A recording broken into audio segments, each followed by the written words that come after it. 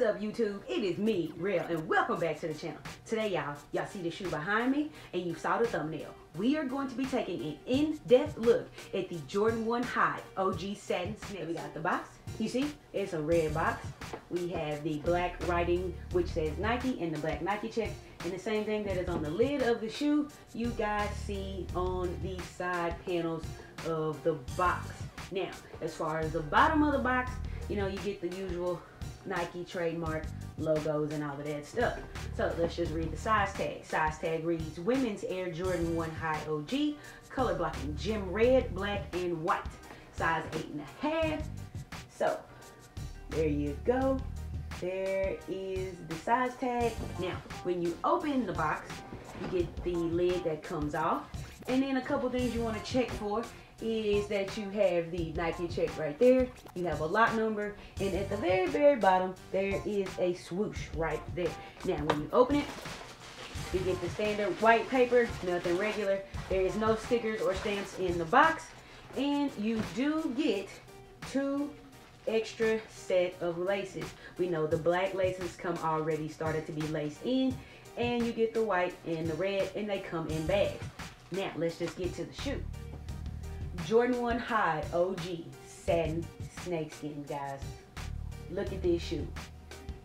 Like I said, first glance, better than expected. The pictures did not capture the essence of this shoe for me. I get OG vibes. I get some of that satin shattered backboard vibes. You know, I don't have any of the OG, especially not the OG red and white one in my collection, or any of the satin shattered backboards. So for me, this was a good pickup. I was actually glad to get it and just give you guys that 360 look. You can just see this red and everything, even the snakeskin just pops on the shoe. Let's just get right into the review. As you can see, the outsole is the standard Jordan 1 outsole that you get on all your Jordan 1s. And it's black, and I really like the fact that it's black because you can wear your shoe and not worry about it getting too messed up. Now, if we make our way up to the midsole, you see the midsole is white, and we have the white stitching right there. As we continue to make our way up the shoe, the side panels are in that white kind of tumbled leather, and then the Nike check features that snakeskin print. Now, if we make our way to the front of the shoe, to the toe box, which is really sometimes the most important thing on the Jordan 1, and you look at it, you got that gem red leather. This is where the OG vibes get to kick in. So that gem red leather goes all the way up around the toe box and up through the lacing system. Now, this red also continues to be featured right here along the collar of the shoe. So now, as we keep on making our way around the shoe, the toe box is white, and you see the perforations. And I've worn this a couple times to get you, so I can give you guys a good review as far as comfort and breaking in. So you do see the start of a couple of little like wrinkles in the toe box. But keep on going. You see the black laces come already started to be laced, and I left them in this one because I wanted to show you guys a contrast. But as far as the tag on the shoe, it is not in leather. It's back to the original material that used to be on all the Jordan 1s, and it's where the satin comes into play. The satin comes into play on the tongue of this shoe. The entire tongue, the front and the back of this shoe, is satin. The inside collar of the shoe is satin. The insole of the shoe, try to give you guys a look at that, is black, but it is also satin, and the writing is Nike Air with the Nike check, and it is in red. So the lining is satin, like I said, the tongue is satin, and you got a satin insole. Should I see, give you guys a better shot at that? There you go. The size tag right there. Now, as far as sizing goes, I would suggest you guys go true to size. I went a half size up, and I probably shouldn't have, but it still fits just right. It's not too loose, and it's not too bulky. Now, I did leave the black laces in this one, like I said, because I wanted to show you guys, because I added the white laces in this one. And what I want to show you guys is that the white laces definitely make it pop against that red tongue. And then The black laces definitely help tone it down. So if you got an outfit and you don't want to kind of be doing too much on your feet, but you still want to kind of look fresh, and these ones go, definitely I suggest you go with the black laces to kind of bring the shoe down, tone it down.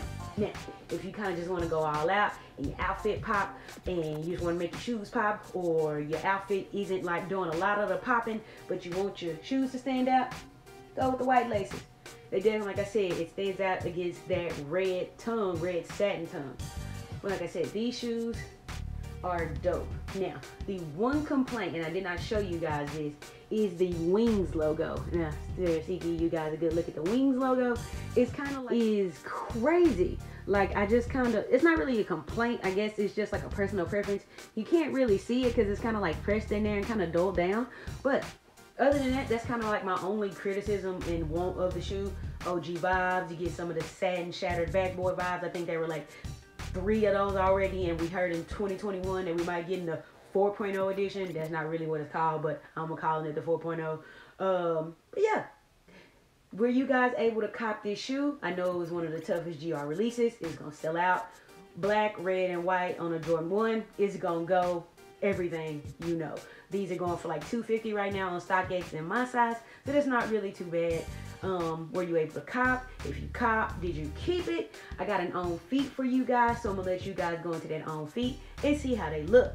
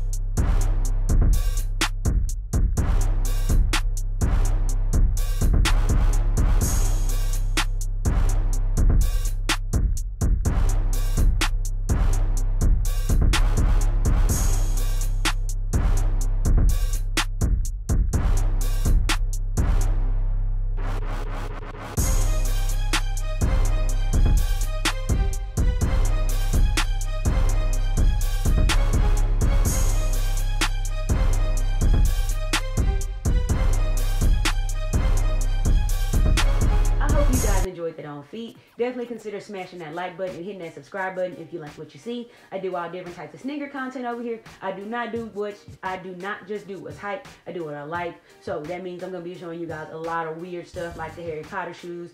I ordered a pair of the Vans Simpsons collab, so cannot wait for that to get here to show you guys that. That's another that's kind of like off out of the mainstream of the sneakerhead world, but I like it. I'm really excited. A lot of people like that collab, so definitely you want to hit that bell to make sure so you can get notified when I drop that video. So once again, I do what I like, not what's hype.